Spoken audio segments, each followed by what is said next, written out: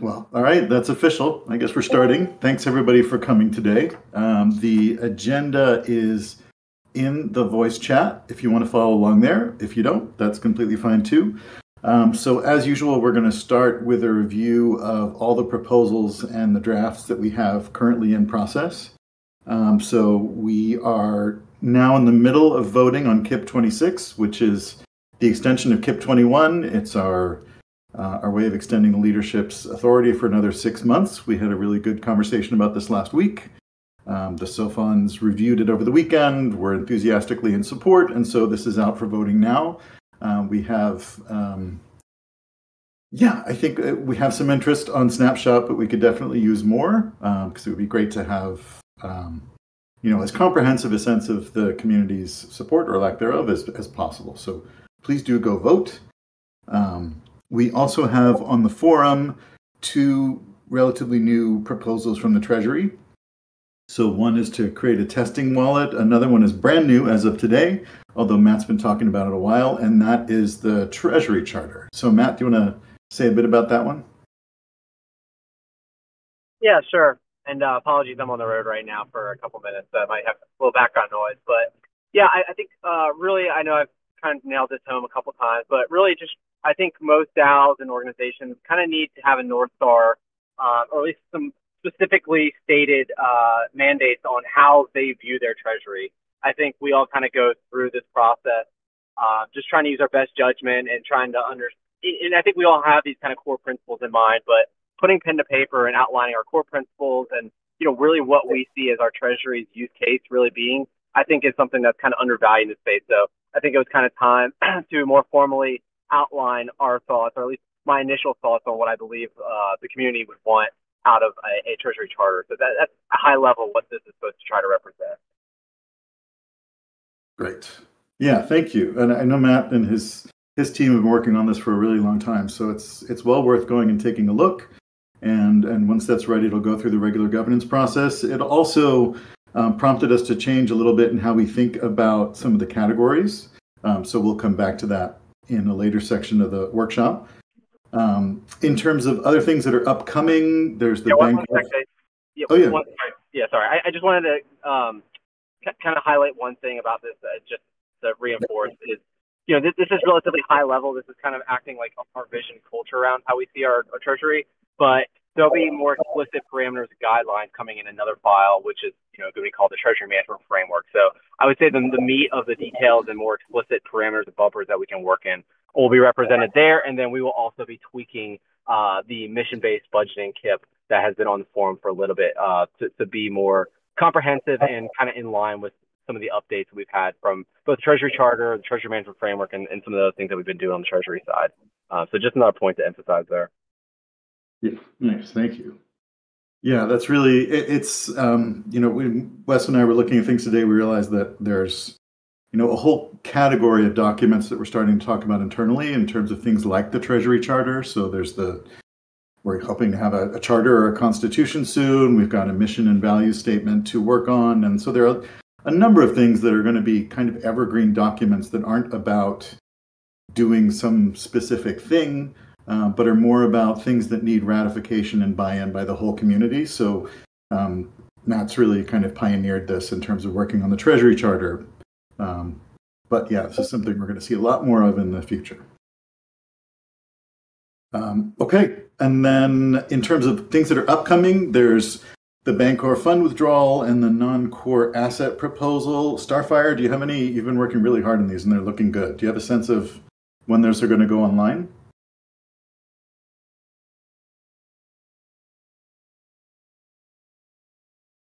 I may be muted there. So I think, as I understand it, those are going to be online probably in the next 24 hours, hopefully. So they're both looking very good and they'll be well worth people's attention.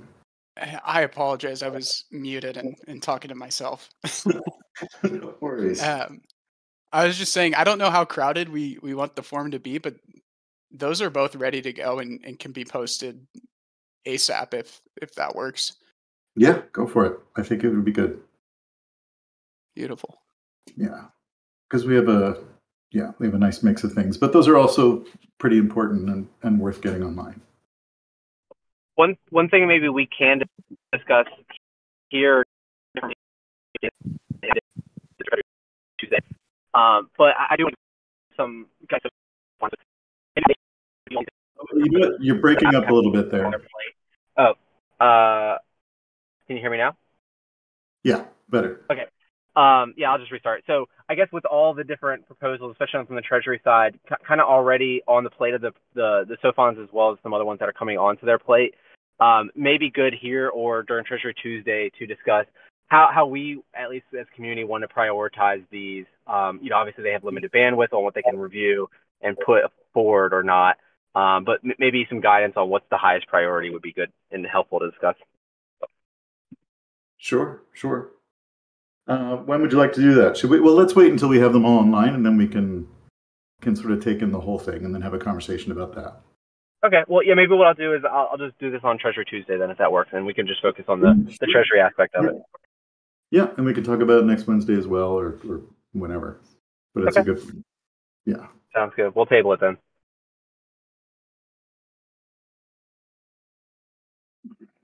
Note here.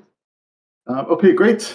And then, so those are coming. We've got the Q3 labs budget that's coming. As you know, Matt's working hard on that in terms of working with people on their budgets and what we can expect there.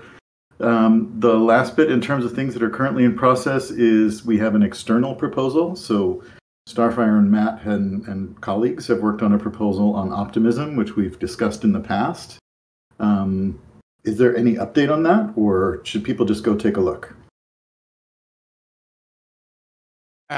No update as of right now. I would encourage everyone to go interact with the post and kind of bump the engagement. From my understanding, the Optimism delegate team is just working through all of the drafts that are on their governance form and just kind of taking it one by one. So I think we're kind of at the whim of their work pace. But yeah, go boost the engagement if you guys have the time. Great. All right, we'll go check that one out. Okay. Then up next, does anybody have anything else? Yeah, I was just going to say, since Joe is here. Joe, are you guys at the banquet side doing anything with Optimism? Are you guys trying to get funding or anything? We are more focused on Polygon at the moment. But I know there is interest in Optimism. However, we do not have an officially bridged presence over there yet.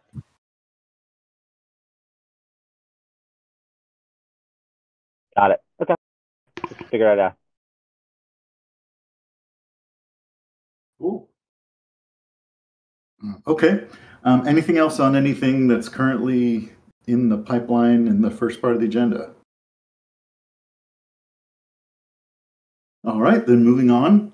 In terms of current events, we often use this part to talk about things that are going on in the world, if they're big proposals, and we'll come back to that shortly. But the one thing we wanted to highlight is something that's happening within Rook. So our studio team has been working on some UX testing, and so I put in the agenda, and I'll drop it in the governance chat, I guess, after this. But there's a link to a site. Oh, thank you, Tommy. So there's a link to the product team. Yeah, sorry. So the product team is working on getting some UX feedback on the trading app.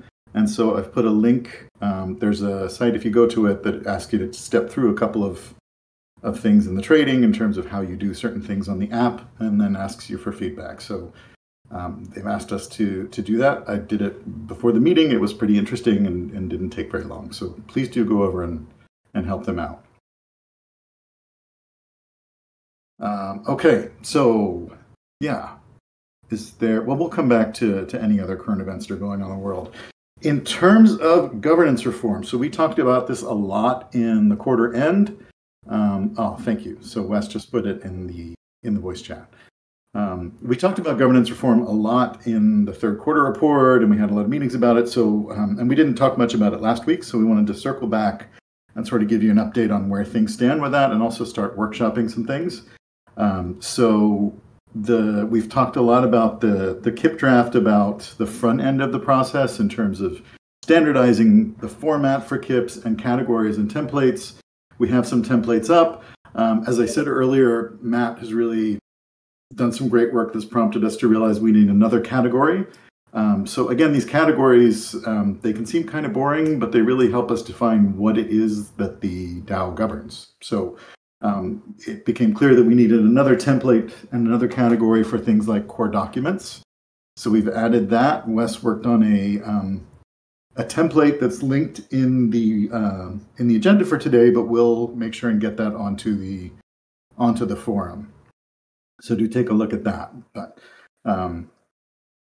yeah, so in terms of things that are in development, there's an overall process kit, there's a SOFON framework, and what I really wanted to talk today about was in working on the SOFON framework. So this is a separate kit that will say what it is that we expect of the SOFONs, what they're empowered to do, and really gets a lot more specific in terms of, what is their benefit to the DAO? What is their benefit to the community? What do we expect of them? How are they overseen? Because some of those pieces are still being worked out, especially where it intersects with the legal structure. We're not going to talk about that today, but I will say that in writing it and getting it ready to present to all of you for feedback, it became clear that onboarding and offboarding were intended to be part of that kit, but the kit was getting so long, given all of our discussions around transparency and reporting and accountability for the SOFONs. In order to work all of that in, it was necessary to take a step back and take out the offboarding and onboarding.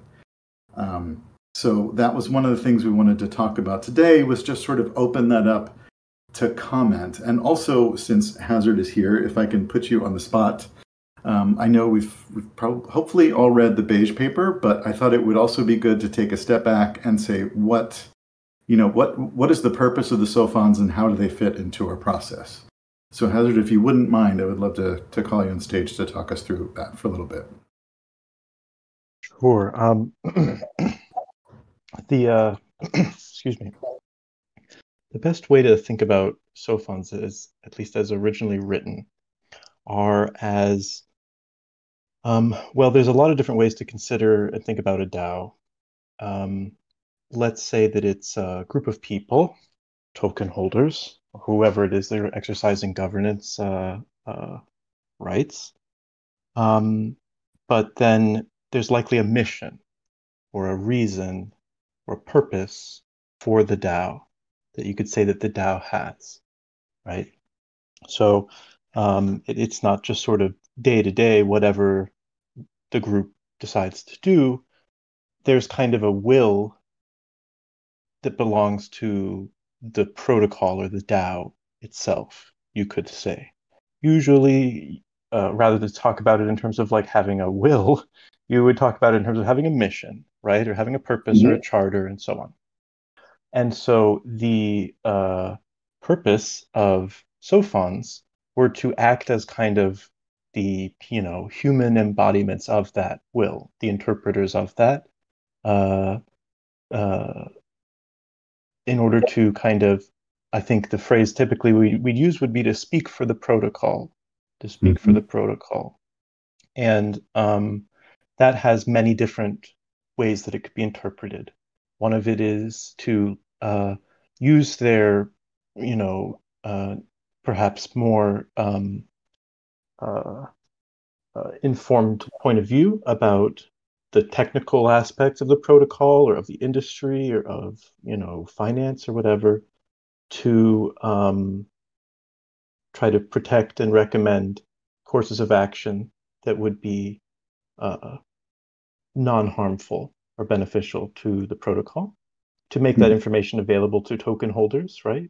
So they could kind of learn and use that information to help inform their own decisions. To kind of act as a, we've seen things like governance attacks, where basically, as long as you can get a quorum, nobody really has to discuss anything, right?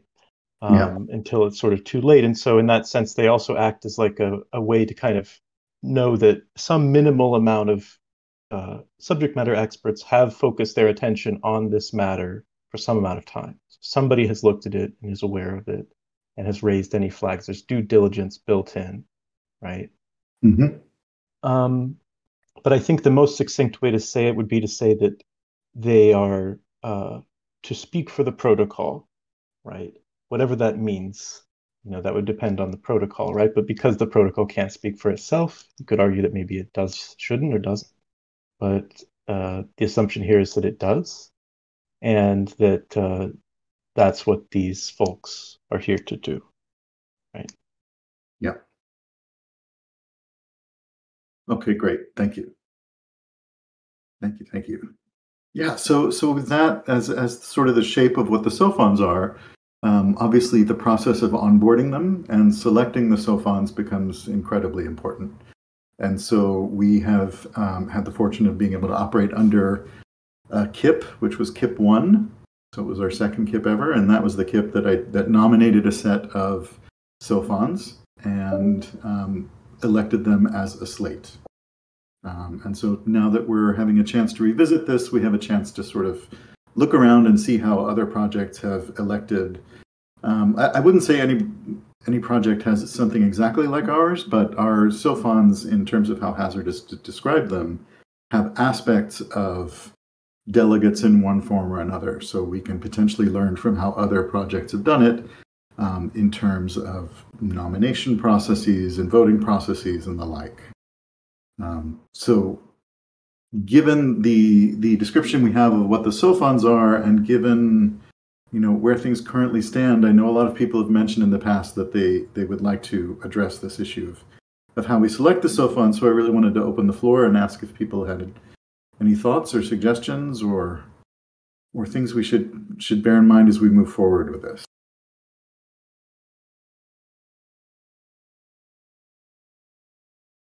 Just a thought I had as I was working through these proposals in conjunction with you, Jason. It reminded me kind of like one of the core pain points of the SOFON dilemma was the fact that they're experts in various fields, Mm-hmm. and they have limited time commitment that they can provide towards reviewing proposals, and the role that you have assumed is kind of allowed for proposals that are placed in front of SOFONs to be almost like final form, and the load on the SOFONs is lighter. So I think it's important to note that some of the original pain points of the issues we had with our SOFONs have been alleviated to some degree. So I think that's worth keeping in mind as we kind of explore the onboarding and offboarding with the SOFONs, because I think some of the SOFONs, or all the SOFONs we have right now, are rightfully placed in their role. And I think we just need to bear in mind that some of the pain points have kind of been alleviated, and the load on the SOFONs has been lifted a little bit. Yeah, that's a really good point. I mean, one of the reasons for focusing so much on the front end of the process in the KIPs we've been working on so far is to try and standardize as much of that, and also try and make sure that there's a lot of deliberation that happens before something goes to the SOFONs. But that's a point well taken. Question, doesn't this centralize part of the process with you specifically, Jason? Isn't that an issue? It is for now, but I would argue I've needed to do that in order to understand what the templates should be and what kinds of standards we should be able to impose. So a lot of my involvement has been, I don't think I could have made meaningful recommendations and go forward to make meaningful recommendations without that. So I'd say, yeah, it's a temporary situation as I get to learn what's going on. And I would also say the larger overall process KIP that we're working on explicitly names a set of governance stewards. Doesn't, actually there are no names for them individually, but there's, the vision for this is to have a group of people who operate somewhat like the governance facilitators at MakerDAO in terms of making sure that the front of the process moves, that it adheres to certain standards, and that things are set up in such a way that when things are ready for the community, that they're standardized and they meet a certain standard of providing information and so on. So yeah, it's a question of temporary centralization, but the goal is not necessarily to keep it that way. It's to take the benefits of what we have now and try and standardize them. And is it also to make sure sophons are less like busy with administrative tasks and stuff and can focus more on like the important stuff? Yeah, exactly. I mean, it's to remove any of the administrative things that they might be expected to do and don't generally have time to do. But also, I would say and that's a great question. We will come right back to that. The other thing is that we're also expecting more of the sophons. So we're removing part of the framework is to remove responsibilities for anything administrative. But we're also, as we discussed a couple of weeks ago, proposing to have them comment more on the forum in the community review part. So the goal isn't necessarily just to wholesale reduce their responsibilities, it's to refocus and retarget them on things that are going to be of the greatest benefit to the community.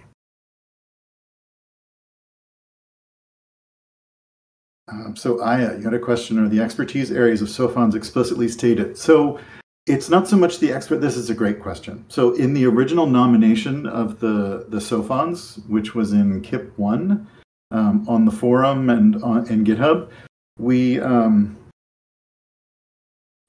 So on the original nomination, the sophons were drawn from the community and from core contributors, and so their backgrounds were mentioned in the nomination process.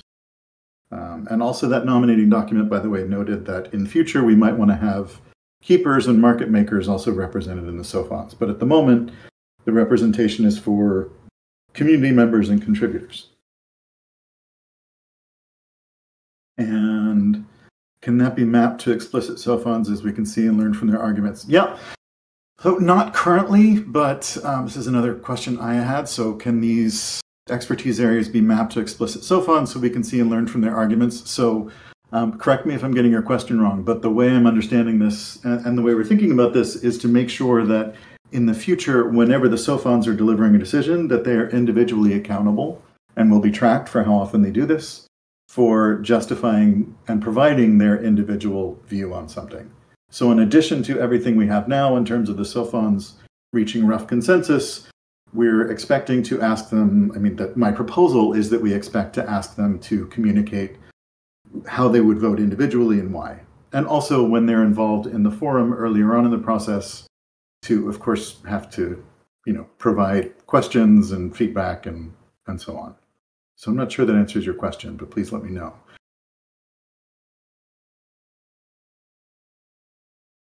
Yeah, Joe, do you want to expand on that? I think it's a really important point.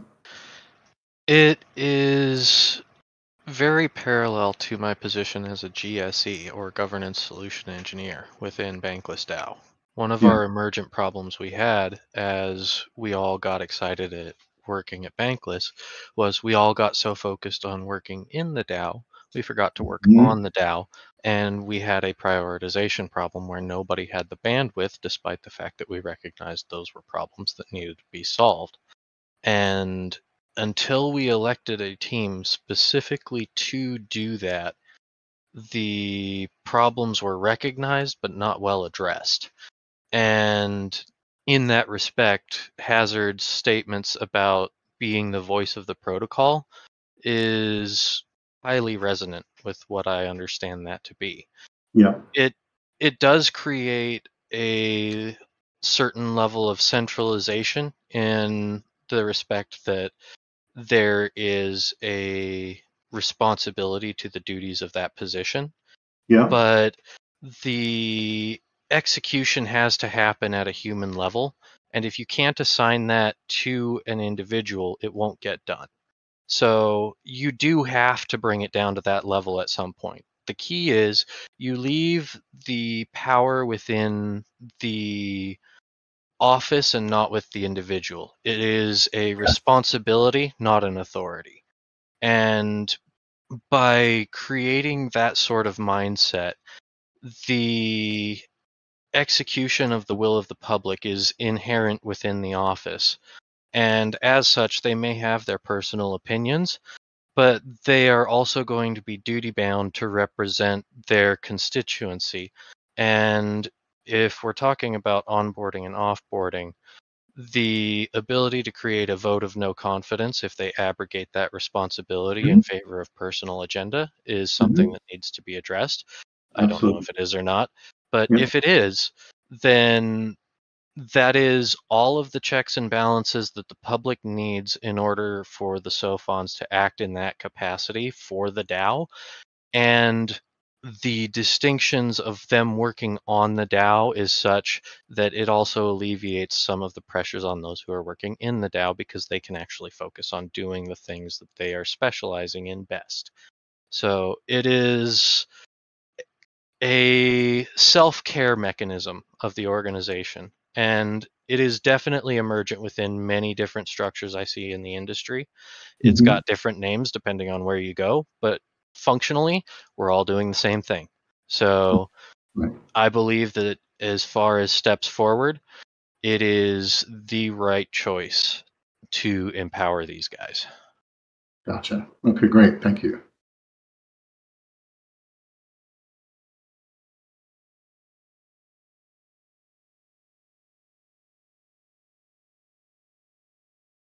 Are the SOFONs, so I had a great question. Are SOFONs working on the DAO though, or just filtering proposals? Yeah, so we're not looking to them to filter necessarily. So their primary role now and in the future plan as well is to review proposals and make sure that they act on behalf of the protocol overall and on behalf of the community, and so that every proposal is reviewed, as Hazard said, by SMEs who really understand it. Well, I should clarify, and it's important to dig into this because this is a point of contention that arises sometimes. So by saying that every proposal should be reviewed, the way the governance works is that would mean we do have a separate step for crowd consensus, so that there's sufficient interest in a proposal to actually have it be reviewed. That's at the time that was mostly for bandwidth limiting, right? Just because, like we've all discussed, like SOFONs have a limited amount of time and so on. So it's sort of you see more protocolized ways to do this in other protocols sometimes, where you have to have a certain number of, I don't know, upvotes or pass a certain number of like temperature checks or whatever. There's some process to say like people actually care about this thing. And I think there's been a couple times when something did get to that point, but there can be, especially at times of kind of low engagement, a temptation to conflate things that aren't interesting to things that just aren't getting reviewed or getting sort of filtered, right? Yeah. So is it the case that if SOFONs are making the choice of what has consensus, like crowd consensus or whatever, and is reviewable, then it is kind of like filtering, right? And you could also use that to, just if the system works properly, what you would imagine is that SOFONs will be delivered stinkers that they will not be able to recommend in good faith, right? So we want to see some of that happening, and that's sort of paradoxical, but that would mean that there is actual independent stuff happening, and that there's less influence, in that screening process from SOFONs. Right.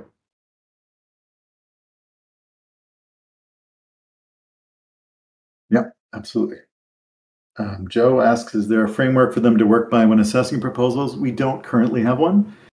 We are thinking about things like, well, first of all, we are sorely lacking, but we're not sorely lacking. We're going to update our mission and value statements. So that's going to be sort of a broader framework. As far as a tighter framework, that is something we should definitely develop. It can be as loose as a code of conduct, or it could be something very specific, and I'd be very curious to know what your thoughts are about that. I think that specific is absolutely something that you're going to want to go by. Yep. These guys, as it's been described, are specialists within their specific areas, and so that is something that goes outside of the general scope, and we would expect them to bring that unique perspective to those proposals. But when they do, they're going to need rationale for those unique areas because it is situational by nature. Outside of that, they should be at the very least asking some base level questions on every proposal, which is, existential protection of the protocol if they are its voice. Is this going to reduce or is it going to create negative externalities? Is this going to be something that gets us closer to our mission vision? Is it well aligned? Is this something that is within the parameters of our cultural guidelines? And by asking those sorts of base level questions with every proposal, they can act as a sort of white blood cell check against anything that's coming into the ecosystem. And if they have any red flags, that's where they are performing that filtering that everybody's talking about. It's not that they're shooting down things just willy-nilly. It's that, hey, this has something that fails our health check. It's potentially toxic to our organization, so we need to examine it closer, change its or its presentation, or reject it as something that is toxic. Yeah, no, that's an excellent point, and we can work that out. What we've done so far in those terms is push a lot of that thinking into the templates and requiring people to talk about whether what they're proposing is mission aligned, and to demonstrate that, and to address some of these points, like what are the downsides. But you're absolutely right. Turning that into a more explicit set of guidelines for the SOFONs is really necessary. Yeah, white blood cells is an excellent analogy. It also gives the community a touch point to make sure whether or not the SOFONs are acting in the interest with which they have been put into the position, because an abrogation of that metric becomes highly visible in a scenario where they have those things to measure against. Yeah, that's a great point, because one of the things we've been throwing around internally, and we've talked about it in, I can't remember, we talked about 2 or 3 weeks ago, was thinking about how to measure what the SOFONs are doing. And so it's pretty easy to do quantitative measures, right? Like how many decisions have they individually released? How many times did they individually participate on the forum? And that's all well and good, but that doesn't get at the really important stuff, which is what you were just talking about, Joe, in terms of the qualitatively, are these decisions useful? Are they helpful? Are they aligned? And are these getting what we're expecting from them? Likewise, that also creates a point where anything that the community feels dissatisfied with may highlight gaps within the SOFON's current workload and responsibilities. And bringing attention to those friction points may solve problems before they emerge. That's a great point, too.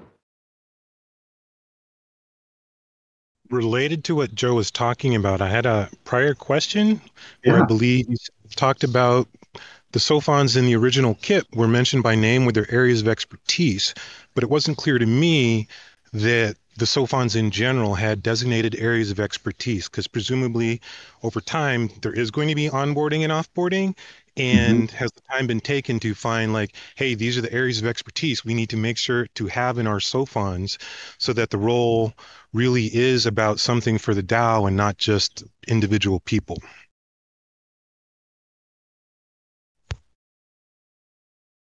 Yeah, no, that's a great point. There's 2 things you would want from, like, we can think about SOFONs as having constituencies in terms of those who come from certain groups. In terms of, they shouldn't have constituencies, right? They should be thinking about the project overall, but in terms of their background and their expertise. But yeah, in terms of thinking about what explicitly we want, one of the questions I have, and one of the things I'm wrestling with, is do we apportion certain amounts of SOFONs in terms of expecting, like, let's say we have 6. Do we expect 2 to have protocol expertise, 2 to be people who think very intensively about integrations, given that those are a lot of our proposals? And do we expect some amount to be really focused on treasury investments? Because we're an unusual DAO in terms of the kinds of things we vote on. We're not a protocol DAO where we're fine-tuning every single token that we whitelist on the protocol, and we're not necessarily tuning much with the protocol yet because it's so new. And we're not yet voting on a lot of products, but we may in the near future. So, aligning what we expect, what we really need expertise on with where we're going is really important. That's exactly what I was getting to. Glad it was received. Yeah, definitely. Yeah.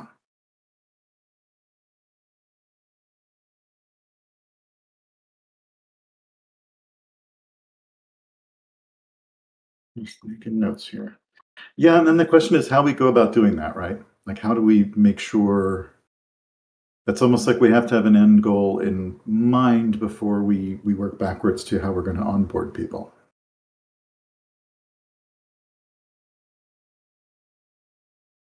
But if we think about this, this question of expertise, and they're expected to have expertise, and they're expected to bring that on behalf of the protocol, and if we're going to expect them to participate in the forum and to give their decisions and recommendations individually about proposals, then that does kind of tell us, I think initially, at least in terms of what kinds of expertise we're looking for and how we might bring it to bear. But it also raises the related question, which is, if we expect this to be a much larger role, should there be compensation attached? And my assumption and belief would be yes, but I'd be very curious to know. And given that that's going to affect how we onboard people, I would love to get other people's thoughts on that.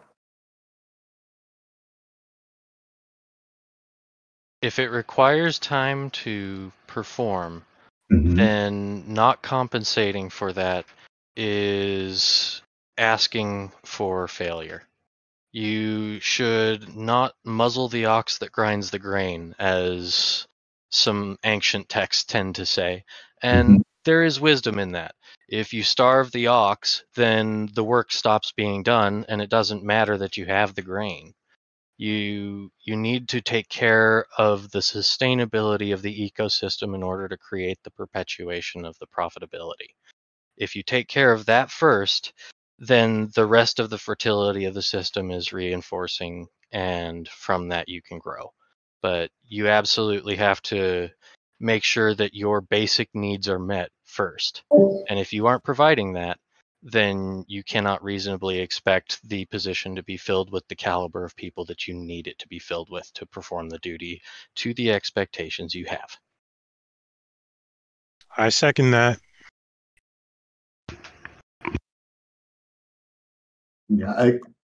I tend to agree. Yeah, especially as we start asking for more. Although I also want to say that we have not historically paid our SOFONs, and they've been really dedicated to the task and really up for it. And I think some of them actually expressed some desire not to be compensated in the past. But as we move forward, that it just seems like it's best practice and it's logical for all the reasons that Joe has just brought in front of us, and it makes a lot of sense.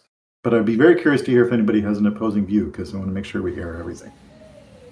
I don't necessarily have an opposing view. I echo your point about it's been done for free as it stands now, and we haven't really had any issues. At least since you came in, I think that the process has been pretty smooth. But I guess just one thing I would like to kind of see in relation to this question is really, I think the important factor is how are they off-boarded? Because if the DAO is the one that's paying for them, maybe there could be a situation where the DAO doesn't really like, or some portion of the DAO doesn't really like a decision that was made. They're like, well, let's fire them, let's stop paying them. And I don't know what the offboarding procedures are there. So understanding how pay intertwines with the offboarding process may be something to consider as well. Mm-hmm. So I think, too, it's important to recognize that even though some kind of remuneration would be offered, it's always about levels, and we all already know there can be a lot of conflicting ideas there. So if there's expertise and an expectation of a certain amount of real time given, which means like you expect to have the visibility so that people can learn and understand SOFONs and even grow into them, which over time, right? Even if you have great people now who are the start of the beginning and happy to just do it, over time, I don't think that's going to work for the organization, like Dupe said, in its best interest. So it's finding that balance and like was just stated, there needs to be some way, because I don't think it's just like, oh, a bunch of shareholders or Rook holders are upset, we need to get rid of SOFONs. That also needs checks and balances too. Mm-hmm. And another thing I'll say regarding compensation is, I think that's like recurring compensation, right? But I also think there's an incentive alignment side of this. So we could also, and I'm not saying I want to require this, but if there is a requirement that they have to hold a certain amount of Rook, that almost not ensures, but it better increases the chances of success that they are truly aligned with the protocol. Like, I think we all want that. And aligning them through compensation is one way, so they know that they want to make sure that the DAO is taken care of, so that they keep getting paid to keep making decisions. But if they have a very large bag of Rook, they're incentivized to do what it takes to make sure that that appreciates, and that they have incentives through that mechanism versus recurring payment. I actually think that should be XRook. Some people have seen my post about it. Mm-hmm. Oh, yeah. I meant to, a quick parenthetical, I meant to discuss this earlier. Thank you, Aya, for bringing that up.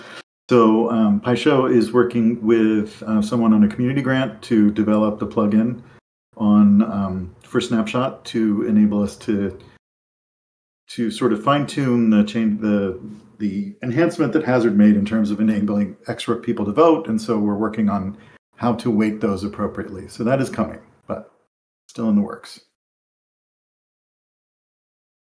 Okay, so sorry, but to get back to this, checks and balances and offboarding. Offboarding is a tough one, right? Like, it's the question of, I think that having this sort of the decision-making guide that Joe mentioned will be a huge help, and being able to track them will be a huge help. But this idea of checks and balances, I mean, I will say that one of the challenges and the thing that might be holding up the KIPs the most about the process is that the way we're set up now, the SOFONs are invested with a lot of sort of power, but there's not really anybody above the SOFONs. And so who intervenes when the SOFONs in the community don't agree? And that is something we're certainly working on, but that's obviously something that will come in the event of offboarding, and in the event that the point that Matt brought up in terms of what happens if a block of token holders suddenly they decide they don't like the SOFONs, or they want to remove the SOFONs, and what are the specific mechanisms for that? So I realize I'm just throwing this out there, and it's a big thing, but would be very curious to hear if anybody has any thoughts about how we might sort of bound the SOFONs in terms of someone to step in and reconcile, because that's obviously something we're going to have to do in terms of offboarding. So maybe I'll, that was a badly formed question. I would say, who would we see intervening in the event that we're thinking about these checks and balances? And even just in a very idealized sense.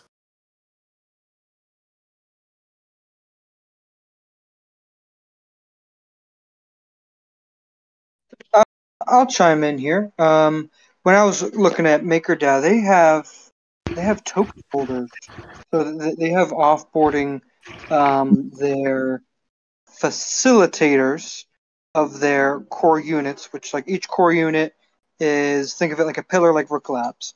So these facilitators get offboarded via a vote. Now, most of them, pretty much all of them except for one, have been voluntary, where someone kind of submits a proposal on the forum saying, hey, I'm stepping down in whatever, a month. But there was one that kind of stood out to me where Rune kind of posted one about offboarding someone, and since he has like 75,000 Maker, it really wasn't voluntary.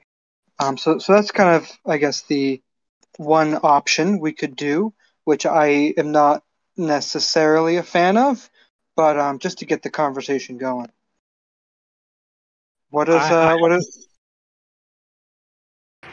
I was going to say, I have an idea that's just coming through. It's just an idea, but in terms of incentive alignment, as opposed to just Rook holders, and I actually think it's kind of cool to have Rook holders have some voting power. So I'm thank you for the update.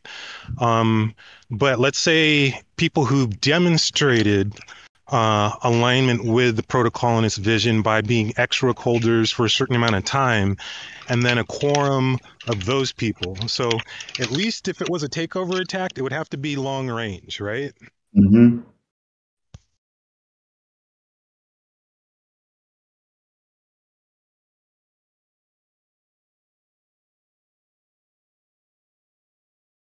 Yeah, that's great. And that's also something that we're looking at in terms of snapshot. It's a little harder to do time weighted, just given the way our staking contracts work. But we may be migrating.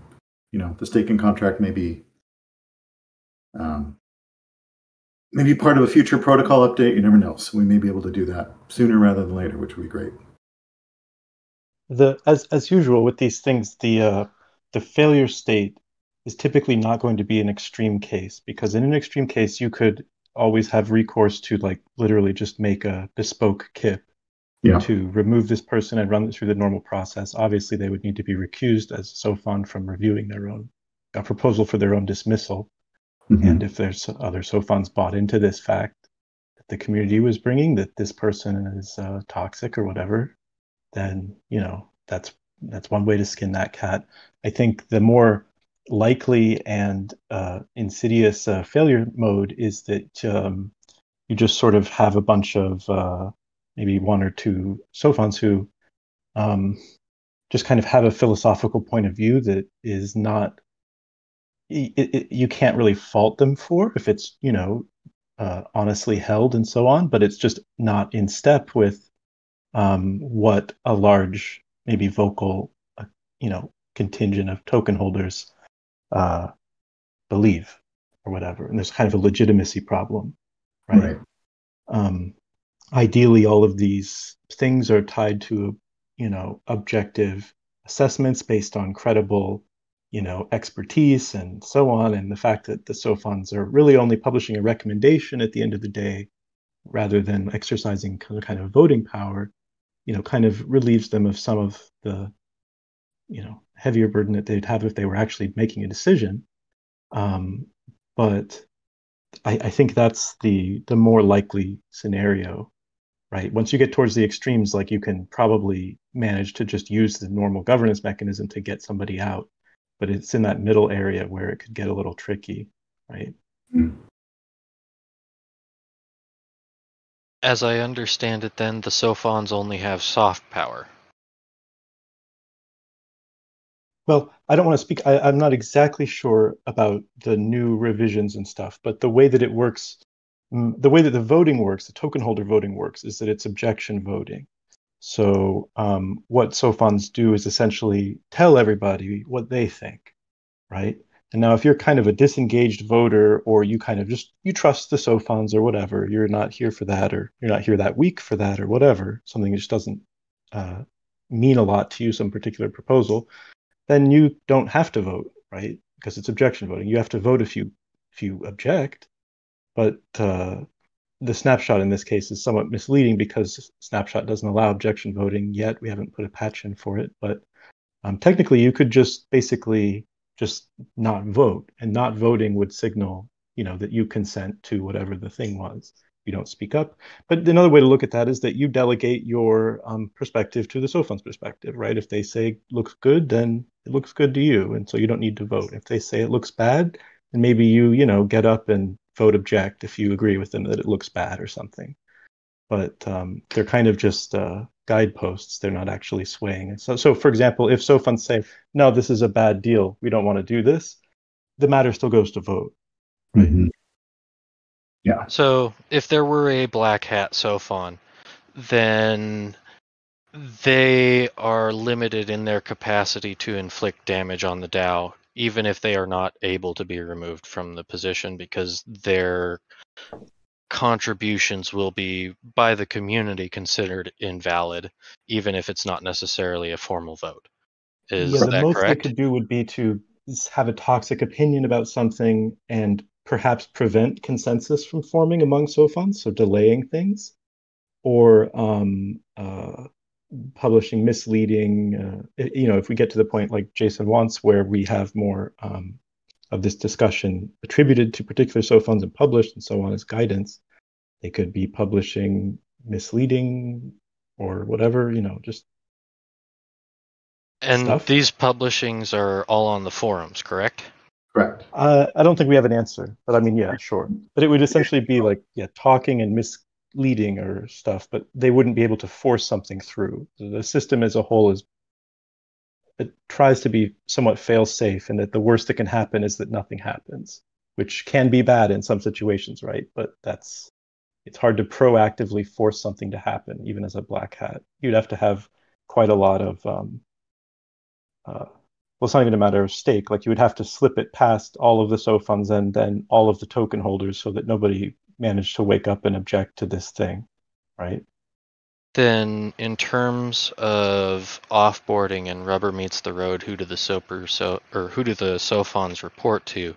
It sounds like it's whoever the communications admins are on these platforms we're using, and whoever those people are would have that responsibility to maintain and uphold the communications of the rest of the organization. I'm not sure I follow. So how would that work? So if we are admins on the platform, we have the capability to ban members. And if we have a black hat SOFON and they aren't able to force through a decision, and griefing attacks and just bad information kind of propagation are the things that they are capable of, a user ban is more than capable of shutting off that kind of problem. I see. And so, as such, there is your mitigation strategy. Mm-hmm. Yeah, you could imagine a scenario in which SOFUNs are essentially an optimization layer, and they could just be appointed, right? Because again, they don't exercise decision power. They're only kind of governance oracles, or proposal oracles, to help guide voters who don't have the time or the expertise or whatever to go over things, and to kind of serve as like default delegates, in the sense that if you're not objecting, then you're consenting and you go with the flow of whatever the SOFUNs say. But there is there is a piece of what the SOFUNs do or could do that is somewhat important, which is, well, A, there's reconciliation, and then B, there is this matter of at least in a soft way, perhaps determining crowd consensus, or determining when a matter is reviewable or whatever. They could trap something in some kind of endless review process or something like that, I guess. Like, there are some forms of stalling, let's call it, I don't know, that could be problematic. Mm-hmm. The griefing attack is definitely a potential problem in the United States. That's kind of what the filibuster is being used as politically right now. Yeah. And I think if we were to draw some parallels between those sorts of debates, you might be able to infer some conclusions, even if that is that our modern society hasn't solved that problem even on a nation state level yet. Right. And so at the moment, yeah, completely agree. And at the moment, the proposal is to set time bounds or time boundaries in terms of how long something is on the forum before it goes to the, it can be signaled to the SOFUNs, and also how long the SOFUNs have. And of course, these are extendable if someone asks for more time and justifies it. But the idea is to make sure that there's some structure around it. And maybe we don't move forward with that, but that's currently the idea, and there could certainly be more around that. The other idea that's somewhere out there, for what it's worth, is that the author of the proposal should be the one to drive this process. And so even if there's nobody else giving them feedback and they really feel strongly about this, like, it should be on them to kind of continue to advocate for this and put it in front of people and SOFUNs and whatever, because now that Jason's here and some other folks, it's good, but ultimately the author shouldn't expect to just throw a proposal over the fence and then later complain that nobody swarmed all over it and started some machinery into motion or something. That's just not really reasonable expectation. Yeah, absolutely. The working idea is that the author triggers some sort of signal that they want to move to the next step for the SOFUNs. in that spirit.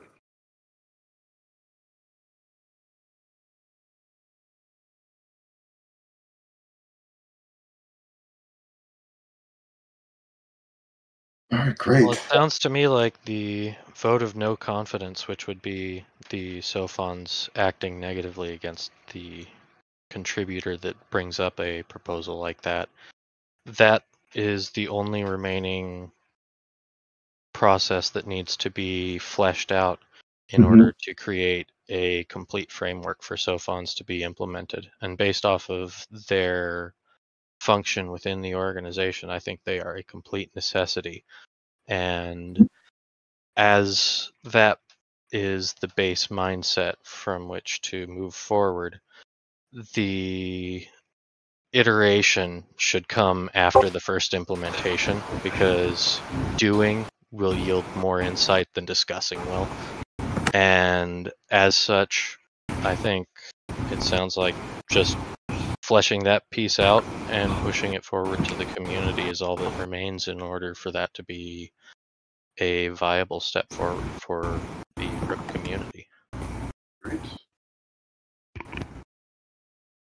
And I also think getting, I really like this idea of a decision-making, a set of criteria.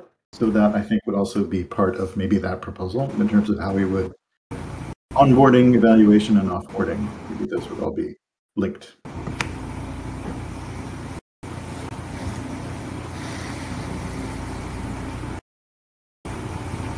Okay, great. Well, that was a phenomenal conversation. Thank you, everybody. Is there anything else as we're getting close to the hour? Is there anything we haven't covered? I think we have a good sort of set of things to work on going into next week, which is great.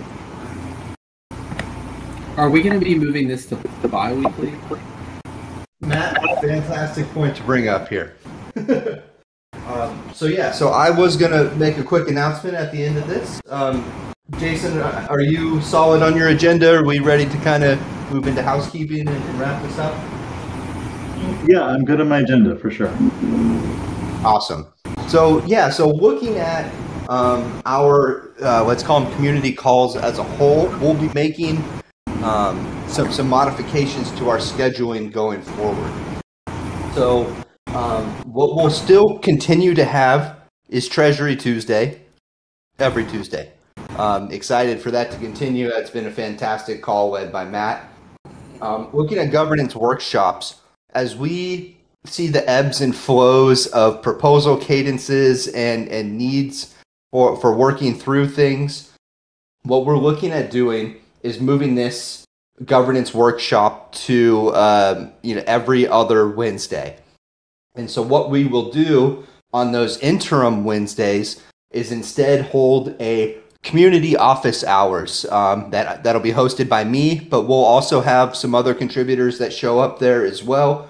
And this will be more of a kind of opportunity for feedback. We can talk through governance stuff. If it does come up, we can talk through questions about the protocol or anything else as well. But we'll be handling that more as like community office hours. So that will be on the Wednesdays that don't have a governance workshop.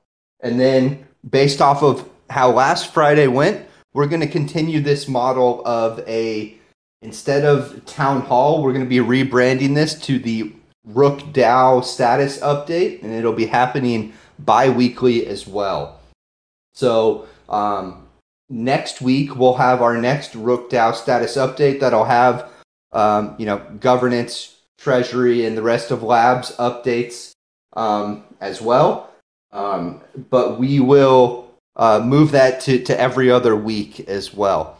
And then in the works right now is separate events that will happen on Fridays. And some ideas that have been kicked around, nothing formalized, could be different types of Twitter spaces that we'll host on Fridays, whether it's discussions around MEV, bringing in other communities for AMAs, or other ideas. We're still working through what that'll look like. But in terms of what the calendar will look like on a weekly basis, we'll be updating our Google Calendar that will showcase this. So that should be updated later tonight. That will reflect going to this new every other week for governance workshops, every other week for the Rook DAO status update, and then as we are building out and finalizing new events, we'll be adding those to that as well. And also the community office hours that I'll be hosting on the every other Wednesday that there's not a governance workshop. So yeah, so exciting kind of changes around different community calls, really trying to find the sweet spot of what's going to maximize the value for folks that come in and participate, that make sure that every call that we do has the right agenda, it's accomplishing things, it's not wasting anybody's time. So we're really excited to kind of see these changes starting to roll out. And yes, so we'll be rolling out this first change, which is moving governance workshops to every other week.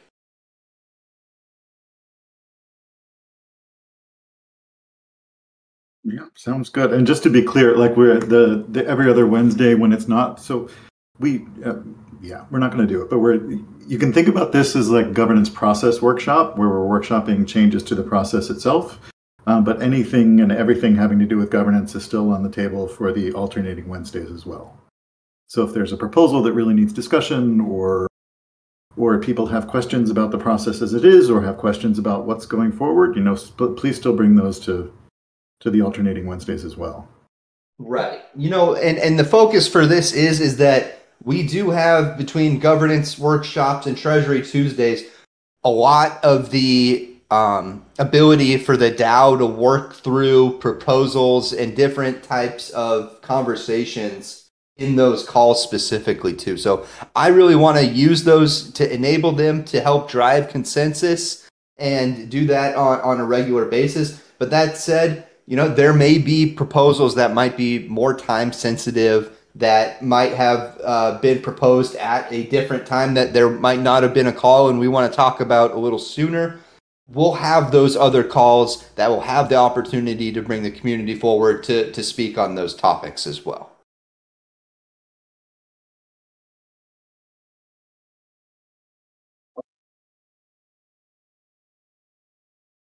All right, sounds good. Well, good changes coming. So I thank you everybody for coming again. This was a great session. We certainly are going forward with a lot more ideas about how to address this, and look forward to revisiting with everybody in the future.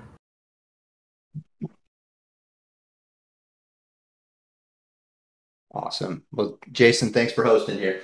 My pleasure. Thank you. All right, we'll go ahead and sign this one off. All right, take care, everyone.